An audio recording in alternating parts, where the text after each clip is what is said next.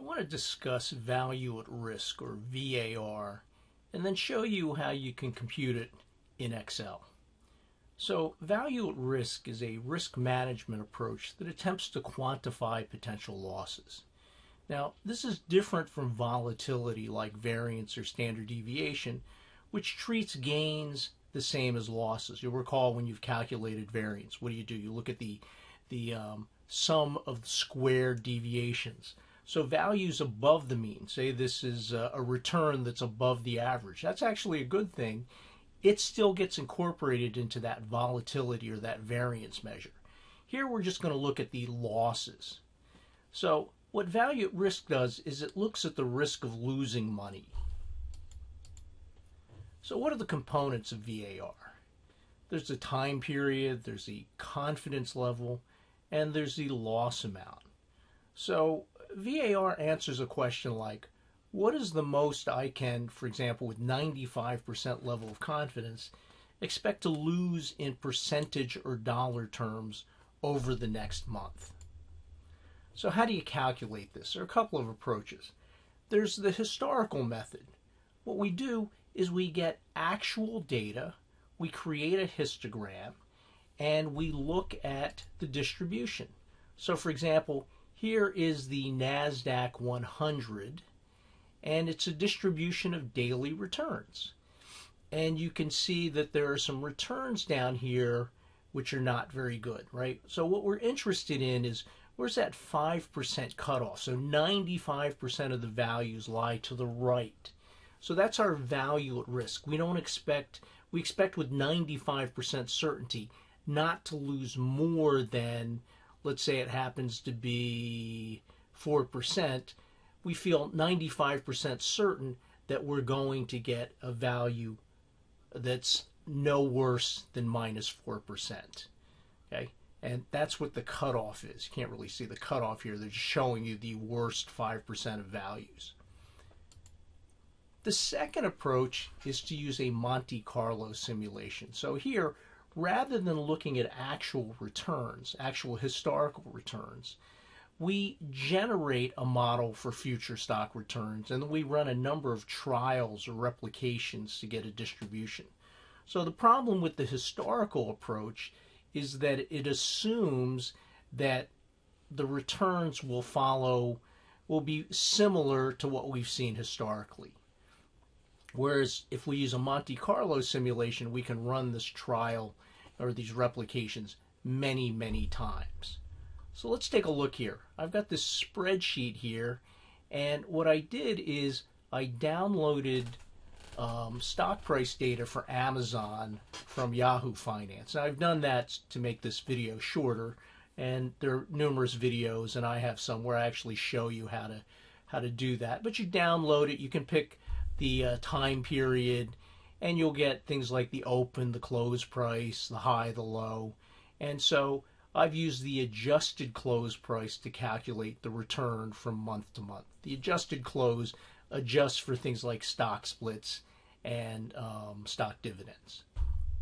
So here we have data from 5 years of data from January of 2017 to December of 2021. And these are the returns for each month. And you can see they fluctuate quite a bit. Over here, I've simply sorted these returns. So these do not correspond to the dates. These do, but these are just from lowest to highest. And if you were looking with, for example, 95% confidence, so you wanted to look at the worst 5% of outcomes, 5% of 60 would be, what, 3 values? So you'd be looking at roughly, you expect to get a return that is better than losing 8.76%. Now we can calculate that more precisely over here. Here I've calculated the mean. I've just used the functions in Excel average. I calculated the standard deviation. You should use .s, stdev.s, or just stdev, because it calculates the sample standard deviation. This is not a population. The difference is dividing by n or dividing by n minus 1. I'm not sure it makes a huge difference dividing by 59 or dividing by 60, but this is the correct way to do it. I also use the functions in Excel to find the minimum and the maximum values. And you can see that there was one month that was quite bad, minus 20%, and then one that was terrific, almost up 27%. So here I've calculated the actual percentiles based on these numbers. And Excel has a function, percentile.inc. And what that does is it calculates the percentile based on the numbers and based on what percent you put in here. So here I put in the fifth percentile. So that means we expect 95% of the values to be above minus 7.91, which is pretty close to the minus 8.96 that we have here at the third observation. We said, 3 observations would be 5% of the 60 months of data. And if we want to do 1%, it would be minus 9.76%. So we feel 99% certain that we're not going to lose more than 9.76% in 1 month. So that's the historical approach. So we actually have real data. A second approach we can do is using this Monte Carlo simulation approach and replicating the returns. And what we're going to do is we're going to use the mean and the standard deviation. We're going to assume a normal distribution here. And so I could just run 60 replications since there's 60 months of data, but there's no reason why I can't run more than 60 months. Okay, in fact, I'm going to run 1,000 replications. So I'm going to put 1 in here, and if you want to fill this to 1,000, one way to do that is to use right under the summation key. You see, maybe, I don't know how well you can see it on the video, it's a little down arrow key, and it says series. This is a column, and the step value was 1, and we're going to stop at 1,000. Okay? So if you scroll all the way down, you can see I have 1,000 replications here. So I could have done 10,000. I could do 100,000. I think 1,000 is enough. So we want to randomly generate these returns. So again, we're going to assume that this is normally distributed. So we're going to put in this function called norm.inverse. And again, I don't know how well you can see it. Underneath it says probability, mean, and then standard deviation. The probability is putting in a value between 0 and 1, 50%, 10%. We want this to be random, so we can put in this function rand, open parenthesis, closed parenthesis, and that's going to keep changing between 0 and 1. So each time it's going to generate a different value. We put in the mean, and I'm also going to put in a $sign here because I'm going to copy this value down. And let me put in a comma so I can put in the standard deviation.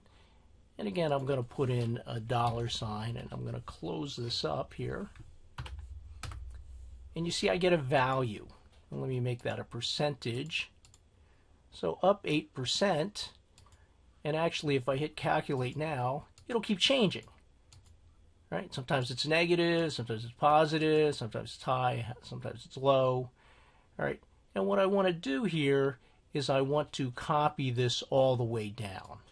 And let me see where I go to. I go down to 1004. So I want to copy this. I want to say equals. I want to copy this value. I'll just copy it down. Sorry, there are better ways to do this, but I'll just copy it this way.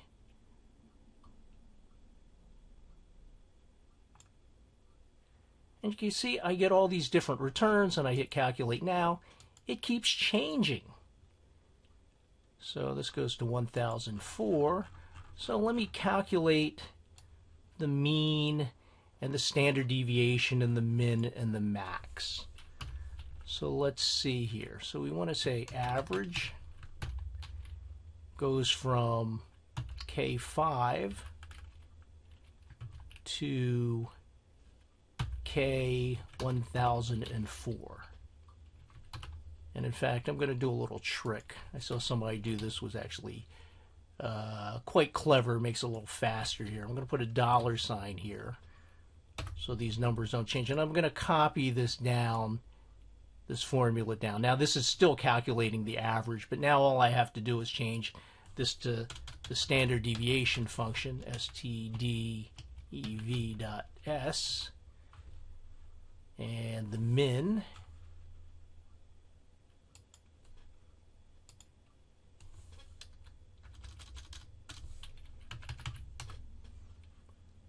and the max.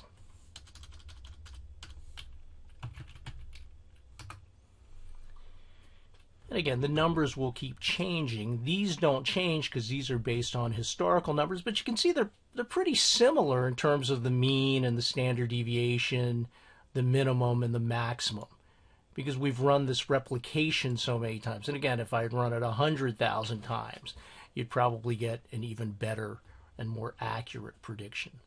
All right, so let's figure out the percentile. What's the cutoff here? Here we feel that we're not going to lose more than 7.91% with 95% confidence. So here I'm going to say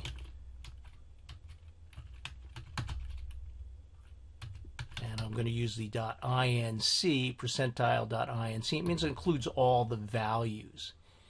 And I'm going to use this, and I can scroll all the way down by holding Control Shift down arrow key.